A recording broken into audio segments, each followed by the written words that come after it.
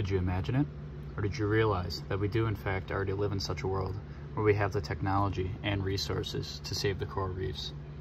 With coral reefs and aquatic life always being my passion and the extreme rate that we see today of coral bleaching, I felt the need to expand in my first video by going into a little bit more detail on how exactly we can do this. Experts say, for example, at the current rate of coral bleaching, all the coral reefs will be gone within the next 20 years. If I've learned anything in this course, it's that changing a civilization's toxic habits that may be the cause of bleaching is going to be a very tough and very time-consuming process, which we do not have. If we in fact only have 20 years to save the reefs, I feel that looking to another solution may be the only way.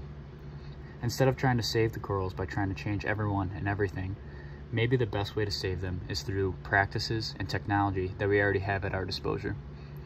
Why wait for the world to change and listen when we can act and start making positive changes now with what we have?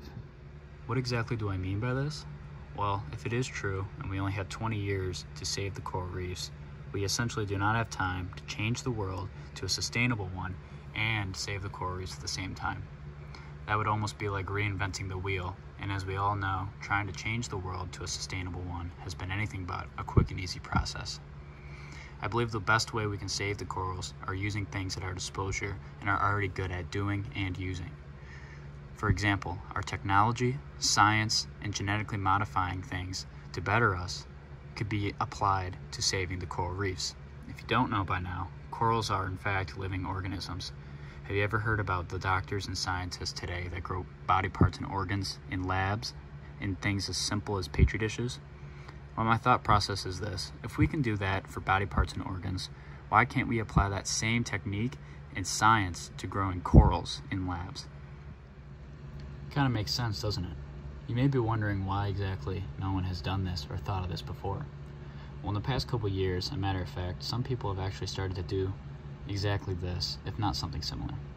Dr. Vaughn, who I talked about in the first video, the guy that discovered a way to increase coral growth by nearly 40%, has started a new practice to save the corals in which he calls microfragmenting.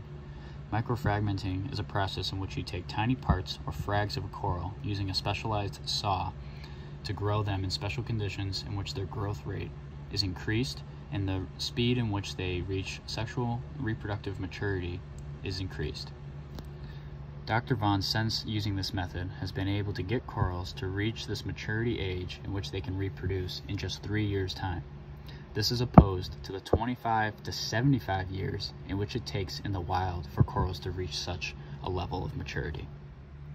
With a time difference this big in terms of getting the corals to a maturity level in which they need to reproduce, the pros of using Dr. Vaughn's methods here are pretty obvious. I think the future of saving the coral reefs are in this method or a similar method.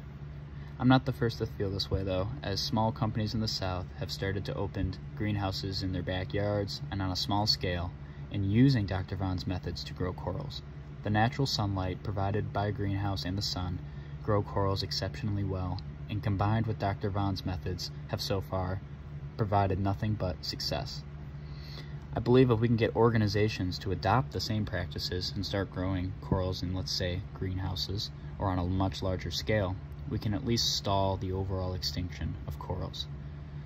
Once we get the world back on track or to a sustainable means of living, we then can gather all the corals harvested in such special conditions assisted by Dr. Vaughn's methods and re-implement them back into the wild, back into the coral reefs, essentially re-establishing and regrowing coral reefs, just like replanting a tree.